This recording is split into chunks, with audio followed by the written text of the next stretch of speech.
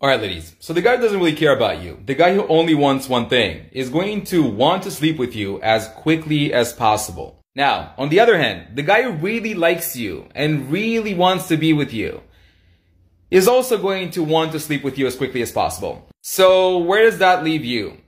Ladies, stop focusing so much on whether or not the guy really likes you and instead pay attention to whether or not the guy is genuinely taking the time to really get to know you versus someone who's just trying to get something from you.